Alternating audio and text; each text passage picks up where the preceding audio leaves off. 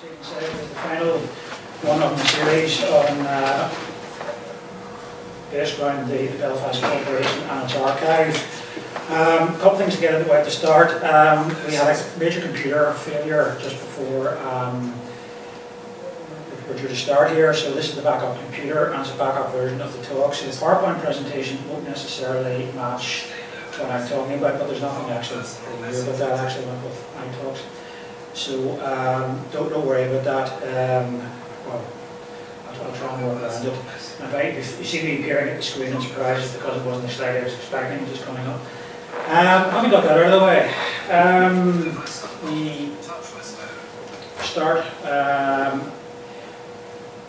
It's probably worth saying at the start of this, I've been working on local government records since about the year 2000, or 1999. When I went to Belfast City Council with Robert Corbett, who was speaking at the earlier weeks of this series, to work on the archive held in the City Hall.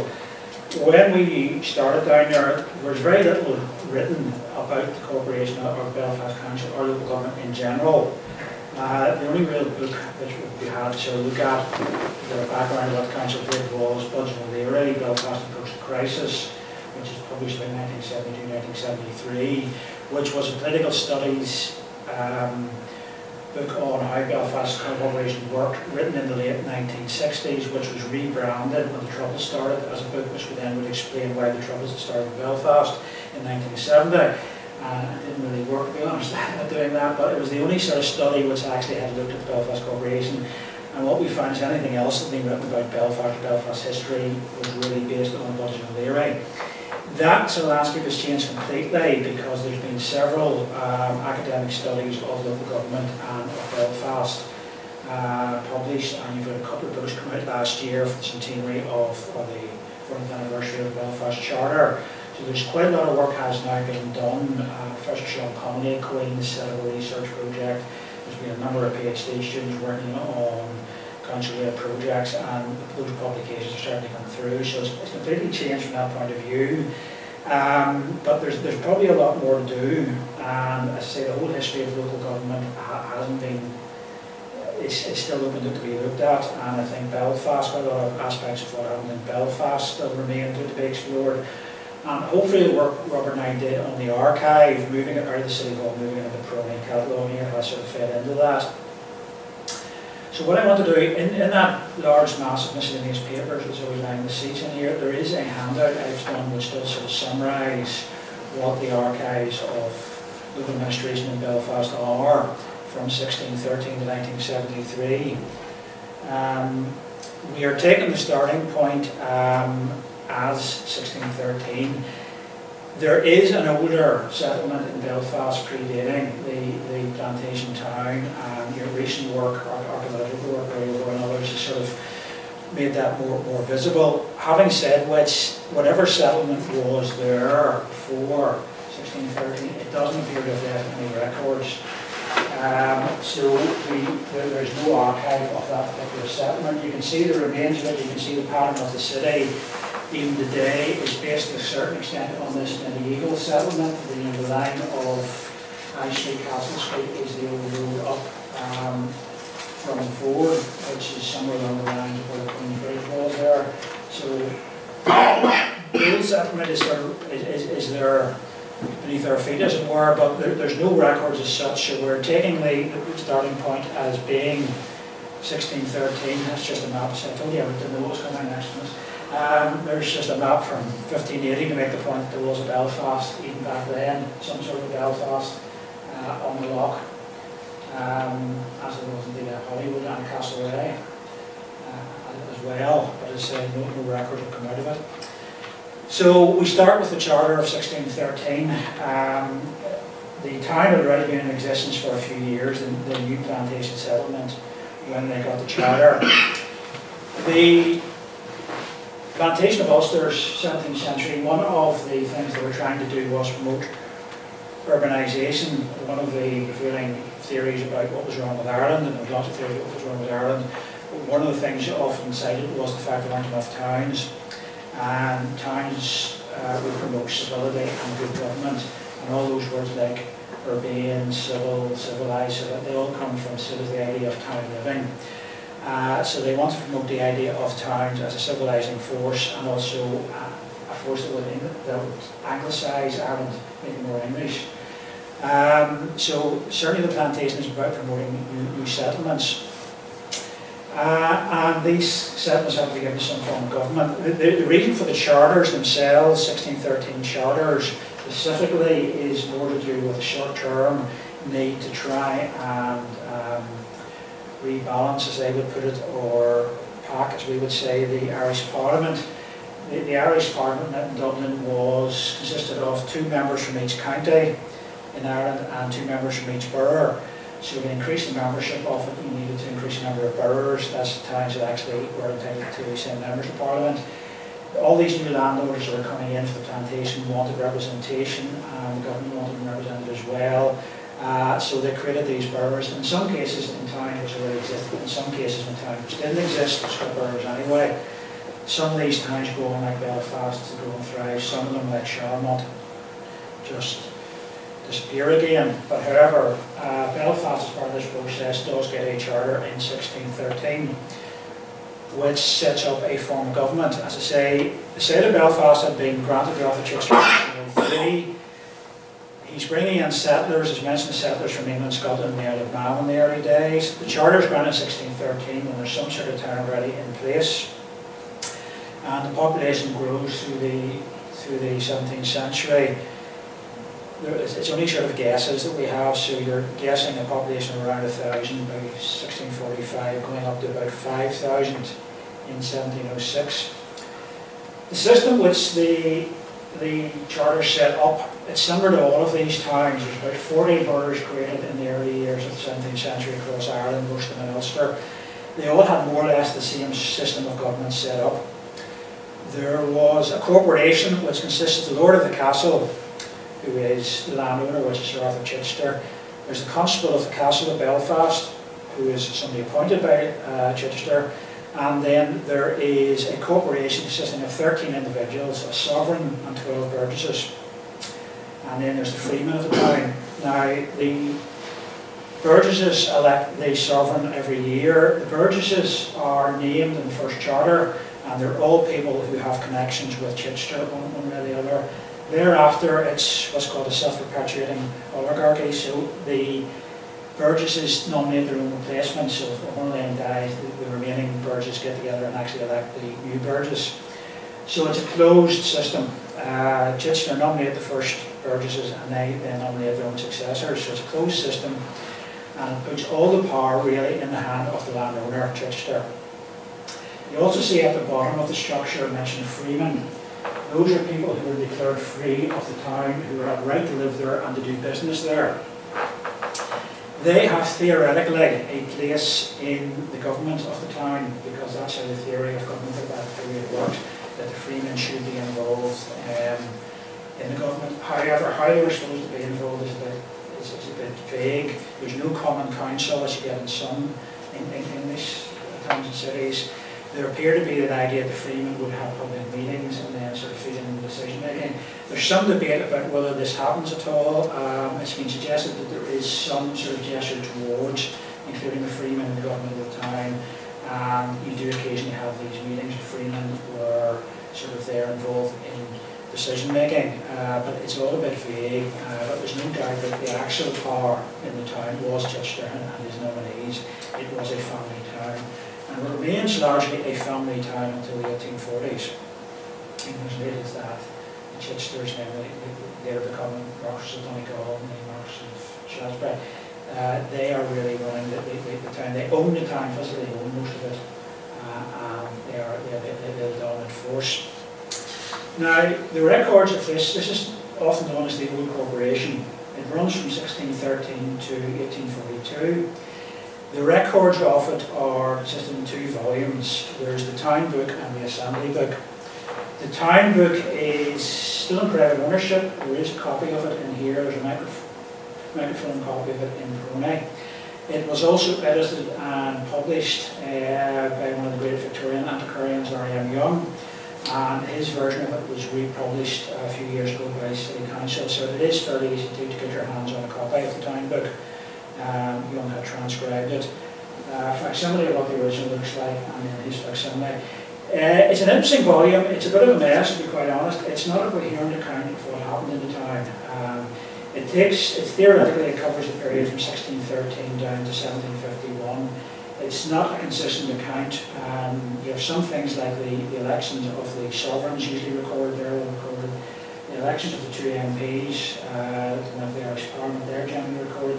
Other things are sometimes recorded and sometimes not. It's a real mix of material. It doesn't run chronologically always. It jumps back and forward, and there's lots of strange material, so it's a wee bit of a problem to actually use. But the sort of things you would get into it, for instance, that is another slide I wasn't expecting.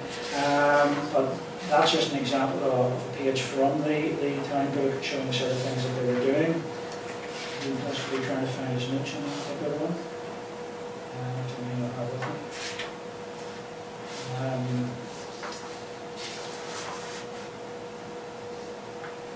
Right, well, what they're doing in this, you get examples of the corporation actually doing things to show on the town. I don't actually have that particular page there.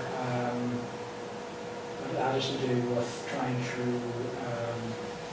yeah, this is about, I mentioned Freeman, this is about people coming, I think, from outside the town, coming in and actually trading in the town. This is one of the obsessions of the corporation, was to restrict the actual trading in the town to people who actually live there. You've got other things, for instance, you have them passing bylaws. For instance, March 1638, they passed a bylaw about malt kilns being erected in the town, and these are a fire hazard. And they passed a bylaw 1638 saying these have to be put outside the boundaries of the town because they're a fire hazard. You have occasionally you have petitions. For instance, a petition from 1870 something, another date on this, where the freemen of the town, all the tailors that live in the town, are complaining there's people from outside the town coming in and setting up as tailors. And the freemen are saying that they pay their taxes in the town and they don't want these people from outside coming in and trading in the town. So you have issues like that being dealt with by the corporation. And that's just more examples there. That's the tailor's petition there, and that's one about the malt kilns, bringing back on court. And again, this is an idea of the freemen being involved, because this talks about a court of assembly, which suggests that a lot of the people actually in the town were brought together for some sort of public meeting, and they sort of try and codify the bylaws of the town in this, which is quite interesting.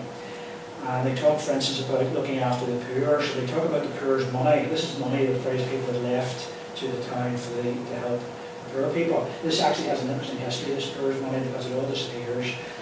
There's a big row about this in 1830. There's a big inquiry to find out what happened to all this money. Wasn't able to track down actually, but there was money around in the 17th century which people had left for the poor of the town. So this is saying that basically the corporation don't look after it for people. Yeah, I think certain people decided they would take it away and invest it, and I've seen that. But there is provision being made for the poor. There's talking about regulating beggars, for instance, there as well. This is always a big issue in early modern societies, people coming in begging, and this is how to deal with them, get them out of the town again, how to deal with orphan children. So there's a range of things there, reaching measures, but an important thing is the market's quite important in the town, so how the market's going to be organised. And one there even about street lighting, telling people, all householders to stick a lamp outside their house during the winter months, things like that. So the corporation is sort of doing things to help run the town, make the town a better place to live in. As I say, that's available.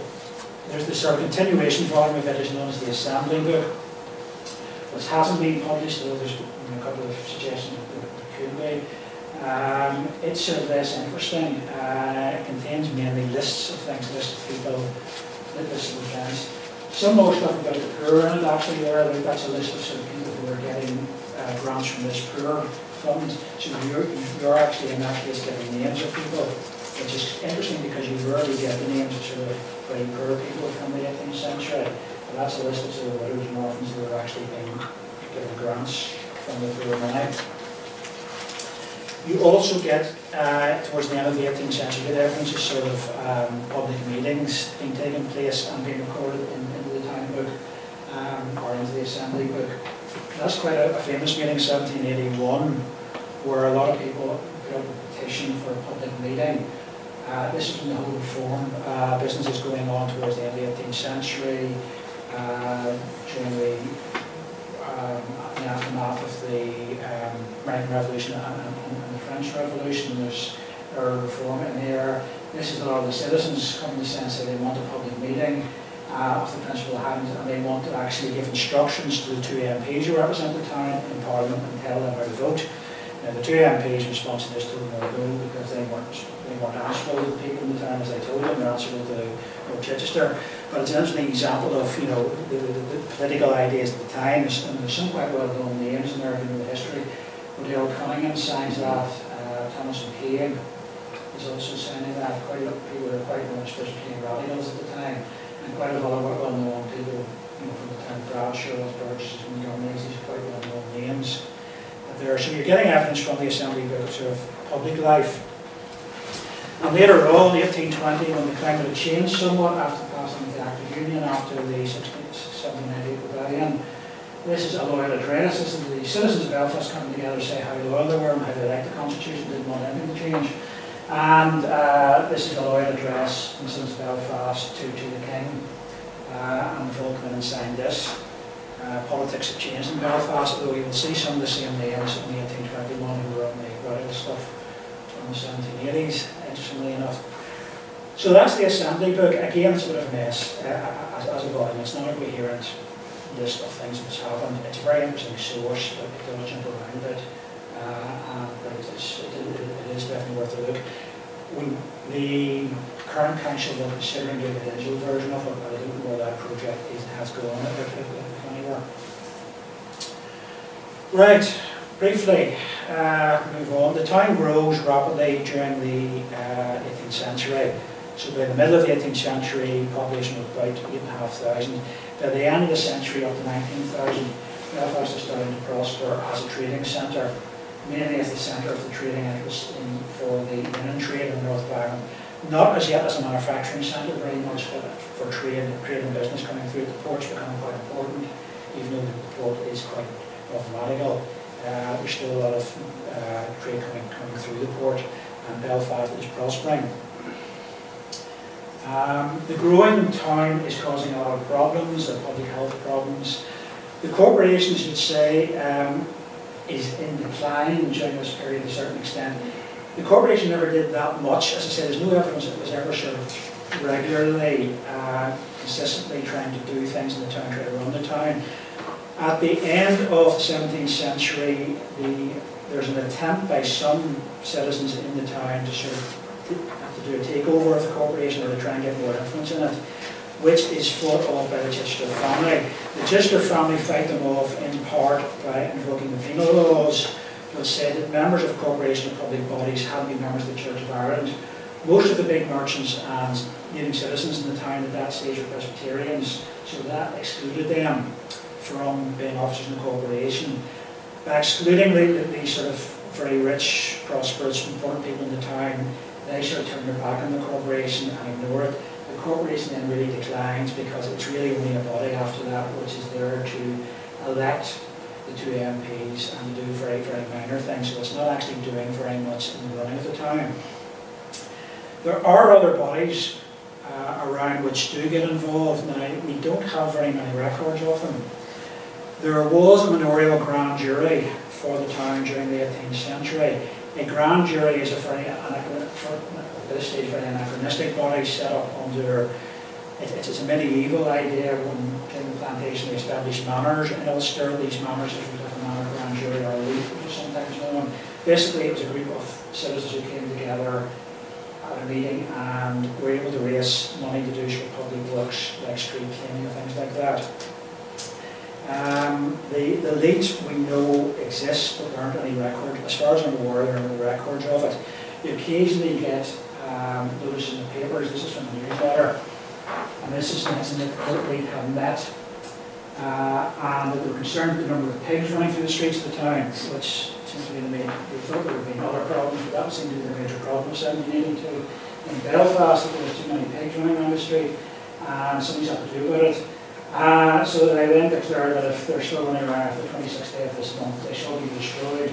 We haven't appointed proper persons for this purpose. So they appointed pig catchers, basically. So there's essential, you'll notice, running this, essential would have been the Chichester's agent, basically. They would have appointed the censor. I don't know what the area of the manor of Belfast was, probably the same as the parish, so it's probably not the town, it's probably a bigger area than the actual town. And as I say, we know very little. The court league did exist, and it's mentioned again in 1835 during the public inquiry at that stage that a lead jury exists and they're able to reassess, which is a type of tax. So presumably there was some public works being done by this royal jury, but exactly how much we don't know. The fact that they don't turn up very much in the paper suggests they're not doing that much. The other body which is in existence at this stage is the vestry. The vestries of the Church of Ireland have quite an important role during the 18th century in Ireland. They don't just look after the church vestry in Ireland. The Church of Ireland will just sort of look after the church property. They have a wider role of looking after the poor, looking after public works. They're quite an important body in rural areas. The Belfast vestry, we know, does meet fairly regularly. They're able to raise taxes, and they are able to do a few things. There are numerous references in the newsletter to the vestry meeting. They're doing street cleaning. We're concerned with lighting the town during the winter. We're doing street repairs. At one time they were talking about setting up a police force, a town watch. They purchased a fire engine and they appointed the school teacher in the parish. So we're doing quite a lot of things. I mean, that advert there just mentioned at the meeting, and they're concerned with street cleaning. They divided the town up into areas and appointed people to be responsible for street cleaning. Again, so they're doing a lot of sort of very basic local government functions. Again, there don't appear to be any records. There was a vestry book, but I'm not sure it's still extant. It's not in here. I'm not saying more about that. It may turn up one day. But you can pick up references to them in the papers, in the newsletter. Right, another organisation which is set up in town is Belfast Charitable Society, which is still going to this day. This was an example of, as I said, none of the major inhabitants couldn't be part of the corporation, couldn't get involved in the town that way. Well, all a lot of them did is to go and get powers from the Irish Parliament to set up a body to actually deal with some of the problems in the town. And one of these is the Belfast Charitable Society. This was concerned mainly with sort of poverty in the town, and they set up in 1852 and they raised money and they built a poorhouse, which is the one which is still here to this day in Clifton Street, which was a place to look after the poor and the needy. They got powers from Parliament to be able to raise money to do that, and they then expand their activities. 1774, they move into accommodating work with poorhouse in 1774, but they started building other things. They move into water supply. One of the problems Belfast always had is the problem of getting clean water. Although it's built in a swamp, you couldn't really drink the water anywhere close, so we had to pipe in water. And in 1795, the Charitable Society sets up the spring water commissioners who are pumping water putting water into the centre of Belfast. And the first sort of public reservoir is set up in the Stranraer area, at the back of what's now the Hinkley Vice Chancellor's Lodge in Queens. There was a small reservoir there, and they brought water into the centre of the town from there. They also opened a new graveyard, which is the one on Clifton Street. That's set up by the Charitable Society. So they're involved in a number of activities to do with actually money for the town. The Charitable Society, we have a copy in here of the Charitable Society's archive. The main archive is held by the Hall Library. And again, there was talk of an online version, which, as far as I know, hasn't gone anywhere. Another body that's set up during the 18th century, again by sort of local merchants taking the initiative, is the Ballast Board. As I mentioned, Belfast becomes important as a port, but it isn't a particularly useful port at this stage. Belfast, the junction of the Farset River with the Lagan, on a sort of slight hill above the mud flats. The rest of this area on out here is mud, and you can see there, it's stuck with it, that's all mud. There's a very narrow channel, and that's showing that there are straight, it wasn't straight, it went back and forward, out to about here. So there's several miles of mud, very narrow road line through mud flats. So only very small ships could actually get up into the town. Most of them had, so had to anchor out here in an area called the Pool of Carmarl. And some tranship the stuff from the ships into smaller rowboats, which actually brought them into the town. And this was something that did the growth of Belfast as a port. So there was a ballast board set up to try and improve the harbour and access to the harbour. Again, the group of merchants go to the Irish Parliament, get powers from the Irish Parliament to set this up and start work to actually improve the channel into the town and actually to improve the wharf and so on and all the rest of it actually in the town. And again, they are still growing because that ballast board is the predecessor of us now, the Belfast Harbour Commissioners. They go to Belfast, so their bodies are still actually growing and still running, dating from this period. So as you see, there's a lot going on. You have a corporation which isn't doing very much, and you have lots of other local committees and bodies being set up to deal with various issues. 1800, there's yet another body set up, which is the police commissioners. Now, they were set up because I mentioned Belfast had grown considerably particularly towards the end of the century, obviously about 19,000, all sorts of issues with poverty and the state of the town public health. They don't abolish the corporation because that's not how you did things in those days. They just sort of bypass it. They set up a new body.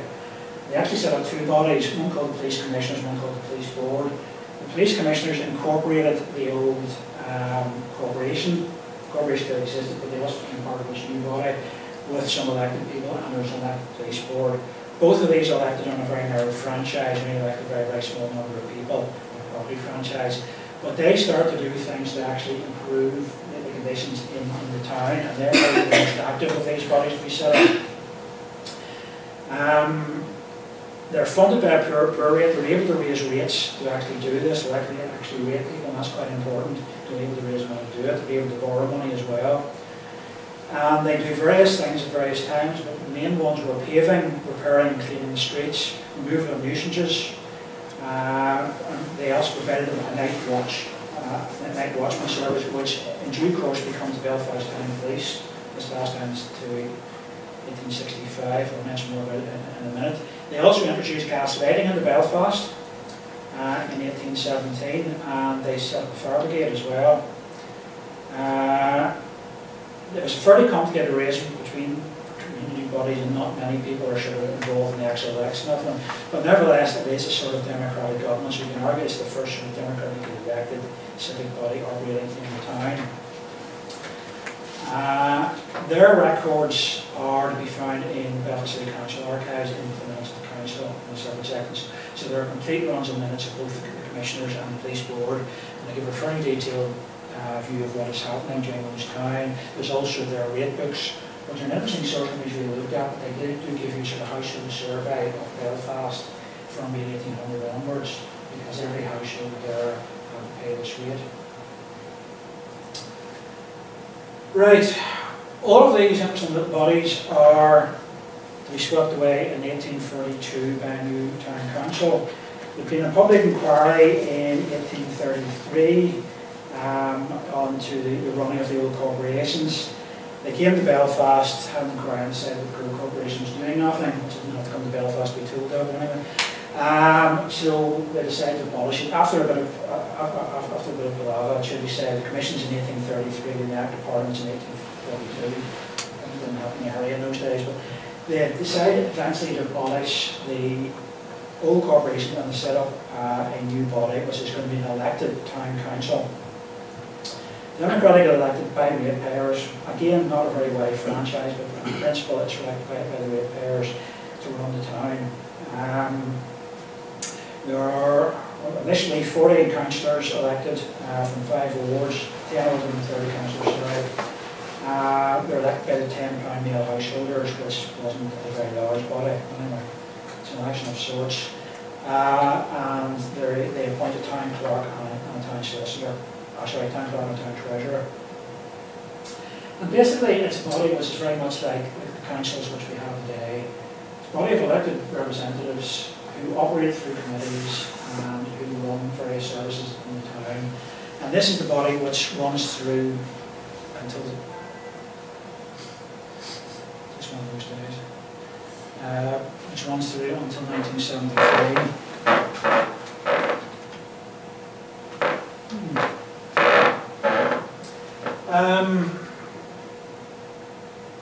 Yes, and as I say, this is the time, this becomes a city, when Belfast becomes a city in 1888, becomes a city council, and Belfast gets a Lord Mayor in 1892. I think it's the Lord. Simple as that, wasn't it? So this is the Belfast Corporation. We know it from the City Hall of 1906 as the main body running Belfast from those days onwards. I'm going to make a slight digression before I get into actual corporation. I just mentioned there are other elected bodies operating in the city during the 19th and 20th centuries, something which is sometimes overlooked. The Spring Water Commissioners, which I mentioned, set up by the Charter Commissioners, they eventually become the Belfast Water Commissioners in 1840. And from 1848 to 1973, they managed the water supply in the city. They levy a water rate from householders. They have elected, they're another elected body, they're elected by ratepayers, and as I say, they operate the water. Some people from my generation possibly can remember the Water Commissioner office opposite the City Hall, which is now Marks and Spencer's building. A very powerful body actually in their way. They're able to raise large sums of money to do big water schemes like the Seine Valley scheme. Quite an important and quite an influential body. They should have left their mark. So there's a big archive in here from the NWAP1. Very big archive, and as I say, there was a history done a long time ago, but they're probably worth looking at again. As a public body. Other big elected body in the town at this stage is the Board of Guardians, the Law Guardians. I'll not get into this very much because it's a separate subject, but they're set up in 1838 to run the new workhouse system, replacing the old workhouse, which actually remains as a sort of old people's home. The new workhouse system is just to look after the poor, set up under the Poor Law Act of 1838. Another elected body, elected by people paying the poor rate. Very influential body. They build the workhouse, they build hospitals, and they get involved in quite a lot of things which we might think of the government: sanitation, drainage, public health. They're taking on all those functions. They survived, often surprises people, until 1948 in the north of Ireland. They abolished in England, Guardians in the 1920s. I think they abolished in 1921 in the south of Ireland. But they're still through 1948, so they're running all these functions. Again, a very important body. And sort of rivals in many ways to the City Council. And the third public body which is running during this period is the Harbour Commissioners. I mentioned them before. The Ballast Commissioners become the Harbour Commissioners. They run the harbour, again, and do very major works there, completely rebuilt and reconstructed. And you're standing here, this is the PowerPoint. Well, that's the end of the PowerPoint presentation. Second computer is doing it. So yes, the Harbour Commissioner is still there, and this is actually harbour property that we're standing on, and this is reclaimed land, which wouldn't exist without the Harbour Commissioners, because the old coastline is over where the railway line is. So this is all reclaimed land, work of the Belfast Harbour Commissioners. So yes, a very important body, very big archive. Each are one well worth looking at. A lot of studies there. It should say that the corporation, the main corporation, made a couple of attempts to take over both the Harbour Commissioners and the Water Commissioners, but were fought off. Lots of vested interests there. There's a lot of overlap between the bodies, but there's also a lot of vested interests fighting each other there. So it's an interesting story. The Lord Mayor, interesting enough, is an character in this context because he's a member. He's one of the few people that actually is a member of all these boards by virtue of his office.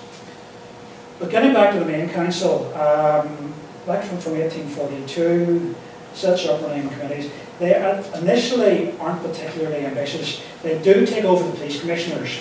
The police commissioners were supposed to continue in existence, but the corporation, by legal chicanery, managed to get the commissioners' bodies and all their powers and functions transferred to them, so they take over the town police and all the other functions that the commissioners are doing. They also buy out the Donegal farmers' remaining rights, particularly their market rights, which is quite important, so they become the market authority, and they take over the remaining minority rights. At this time, the Chichesters, who are been bankrupt for a long time, but they were actually had to sell off quite a lot of their freeholds, actual property in the town.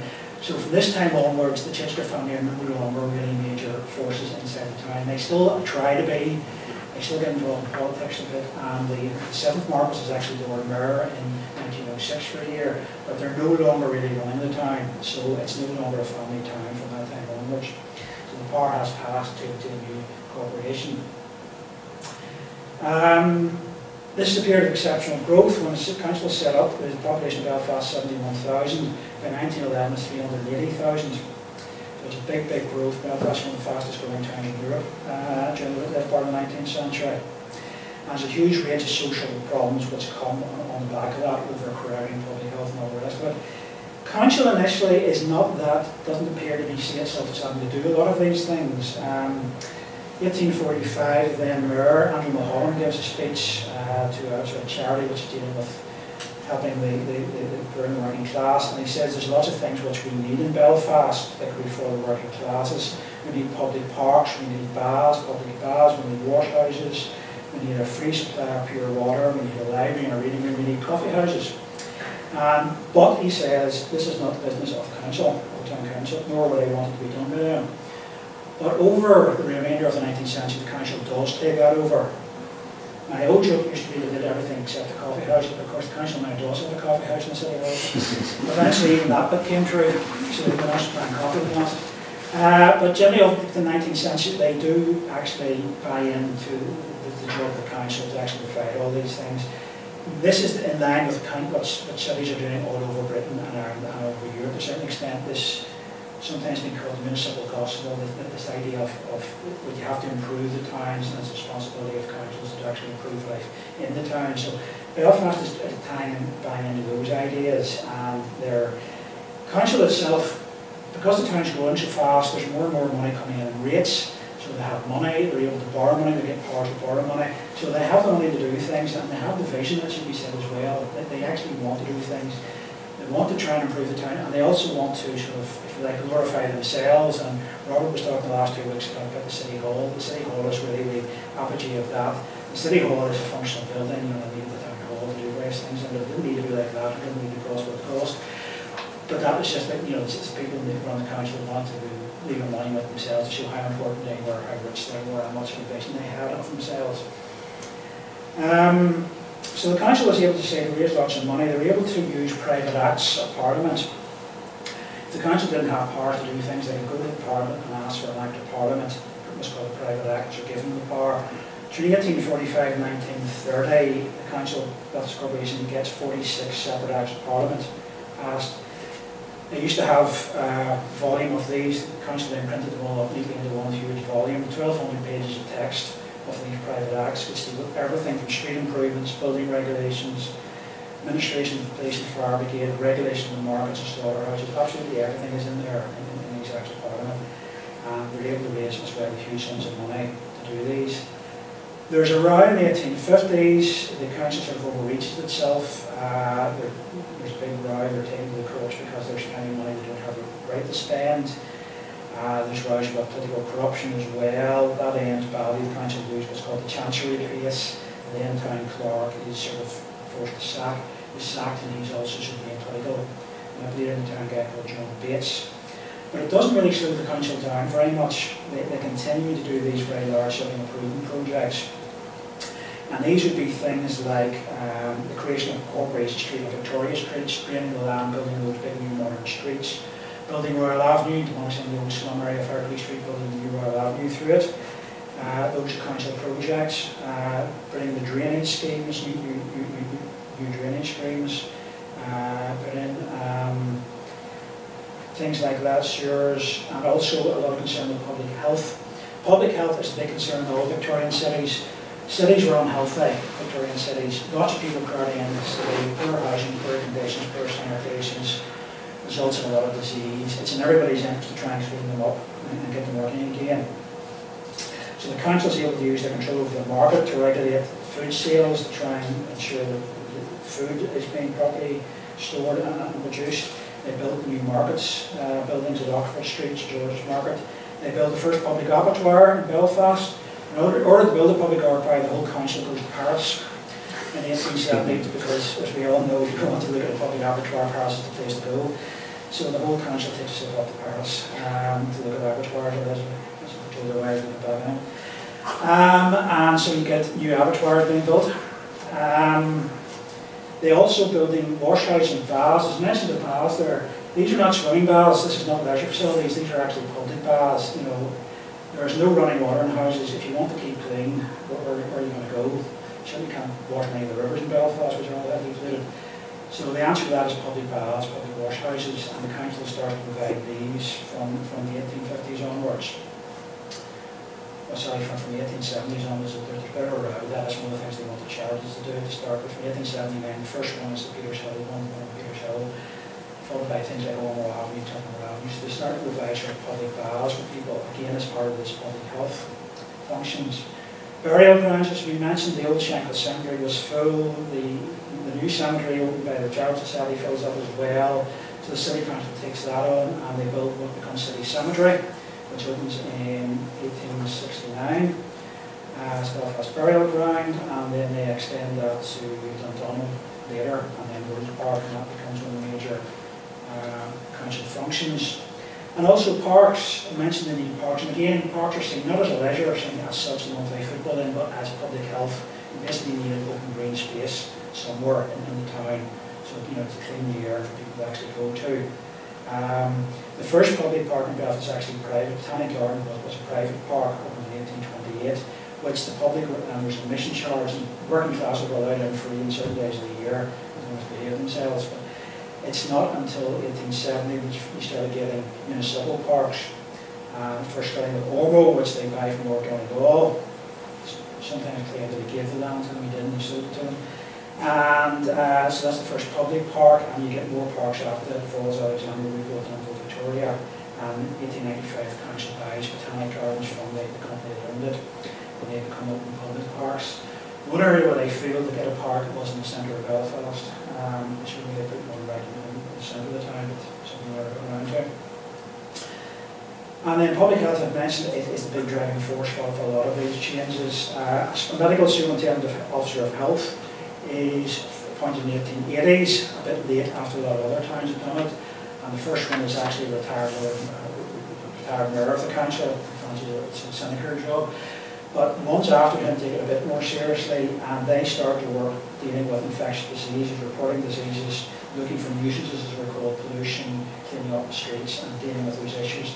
The medical superintendent officer's reports are very, very important. So we source for the 19th and early 20th century, and they run right through the 20th century. Very interesting documents. A lot of statistics, but a lot of sort of examples of what's going on in the town, how they're cleaning up houses, how they're looking after children. I particularly recommend the ones from the 1930s when there's a guy called Donaldson. He's quite entertaining because he fancies himself as a writer, and he's can be quite unconsciously entertaining, but he gives you an example of what, gives you an idea of what the sort of people are concerned about, what they see the issues in the town. And actual medical hospitals are not a council function, although they do become involved with the fever hospital. Purdy's Fever Hospital is a council responsibility because that is sort of fever and infectious diseases. They also, and then after the First World War, they take over the management of the sanatorium for tuberculosis. Tuberculosis is the big killer in the 19th or 20th century. So the council takes over responsibility for the sanatorium.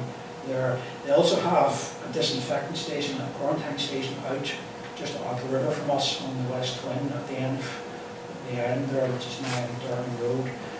That was an island at one stage, and on the island they built this little hospital. It was a quarantine station, and any ship come in with anybody dodgy, and it would be offloaded them on this island, and they stayed in this hospital out there until they were cleared. So that's now completely gone, but that's another of our functions, Port Health Officer for the port.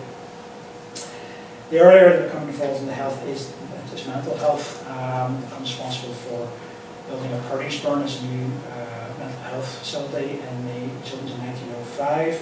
very interesting building, completely new in this day, brand new and very modern type of mental health hospital.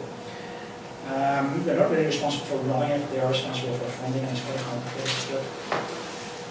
Libraries, which is another thing which comes in the 1880s, public libraries. They build Belfast Central Library on Royal Avenue, very ornate building. They got into the idea that they could raise money and build these very impressive buildings.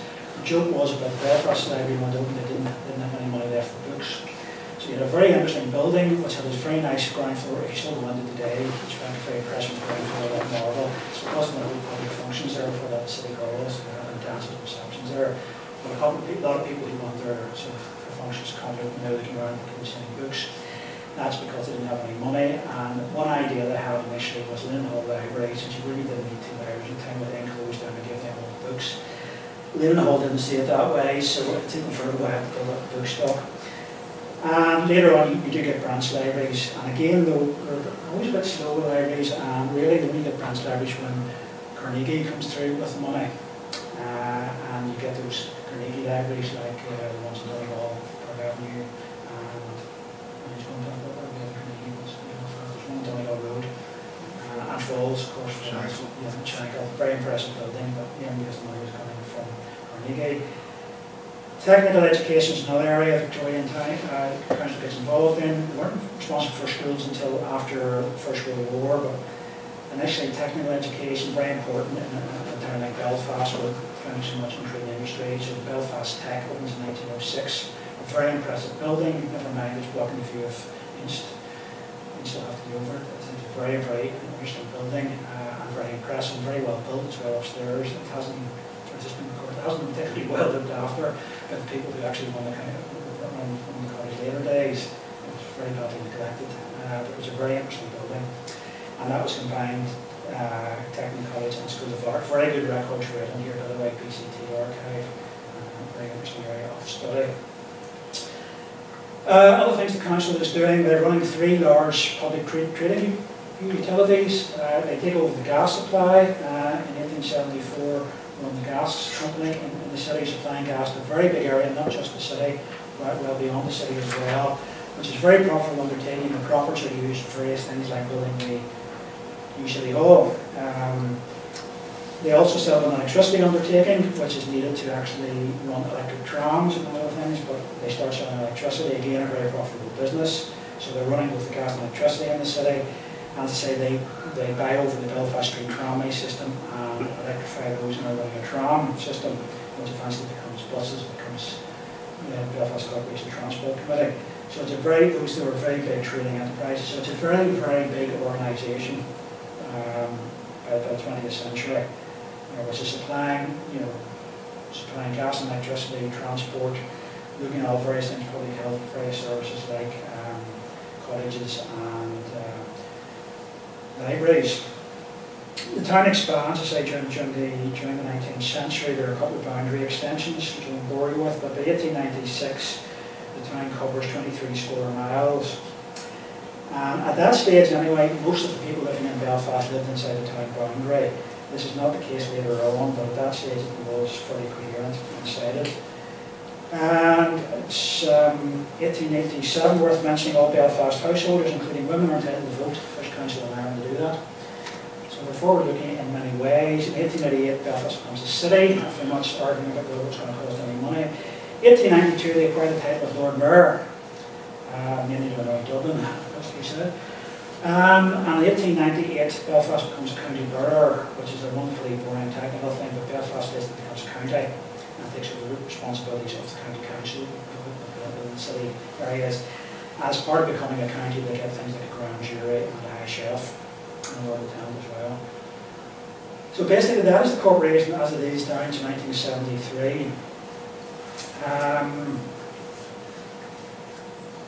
I'll say a wee bit about the important figures in this are the mayors and lord mayors. You have a lot of very rich people in the city in the 19th century, and many of them become involved in actually running the city. So people like Edward Harlan, Daniel Dixon, William Perry, Otto Jaffe, all major businessmen all become mayor or lord mayor. It's their chance to get something back in the community as they've seen it. Very useful because the City Council didn't actually pay the Lord Mayors anything until after the Second World War. So it would only be a Lord Mayor to have that money because you pay for it out of your own pocket. So it was useful to getting these very rich people in to actually do this. But these rich people wanted something to show off, which is why you get the City Hall basically built in the style of walls so that they could actually put on these functions. 20th century, just run through very briefly. City continues to grow. I mean, Belfast population in the city boundary probably peaks about 1951 with 440,000, which is about double what the population lives in city town boundary now. One of the most densely populated towns in Britain, in Europe, very densely populated area, huge amount of people. The corporation continues to innovate, take on new powers. The establishment of Northern Ireland State 1921, there's a bit of tension between the corporation and the new government installment. So tension both ways, a little bit both unionist control. There are sort of tensions there because the Northern Ireland government wants to sort of control what the corporation is doing. The corporation is saying we're a much older body and we have more money than you anyway. So there's a bit of friction there during these years. Again, hasn't really been looked at very much. You also get the corporation increasingly being restricted to, particularly the high offices, to a relatively small number of people. Between 1920 and 1946, you only have 4 people as Lord Mayor. 3 of them for very long periods, one on Prophet McCulloch, 16 years as Lord Mayor. So the city offices are being held by a very small number of people. It's become very enclosed. And also because they really don't have any opposition, it's the union scooping elected all the time.